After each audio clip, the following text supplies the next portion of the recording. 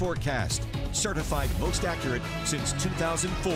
Good to see you again on what has been a beautiful, very summer-like start to our week. But we know it's fall, right? Just doesn't feel like it, but it looks like it. Here's our fall foliage tracker, kind of where we are right now. I do think this may be a little ahead of schedule along the lakeshore.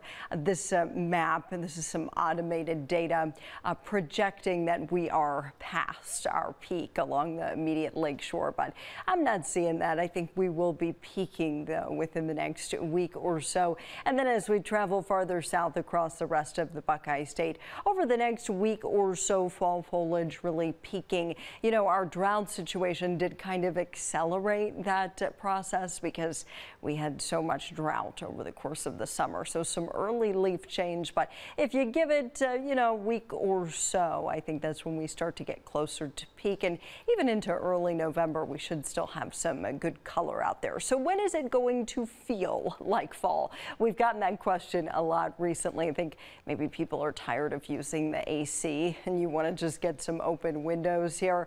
Well, it might be cool if you do that by Thursday. Our forecast high is 57, so we're actually below average on Thursday. Friday, we go back to above average. That was fast, right? 67 on Friday, and then another front comes through. So Saturday into Sunday, those high temperatures only in the 50s again. Yeah, running cool. Tonight, though, we're above average. It's 62. In Akron, Cleveland at 60, Lorain 61, and then down towards New Philadelphia, we are in the low 50s.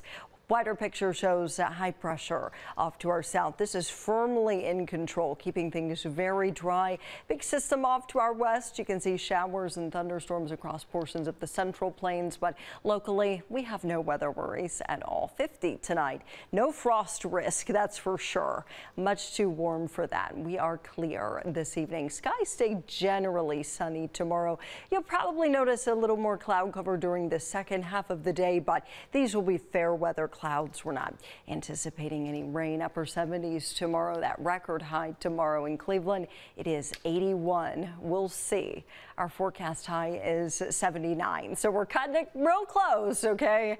The record in Akron is 80, so it's 1 degree cooler. 72 Wednesday, cold front comes through Wednesday, so a few spotty showers, not really much meaningful rain.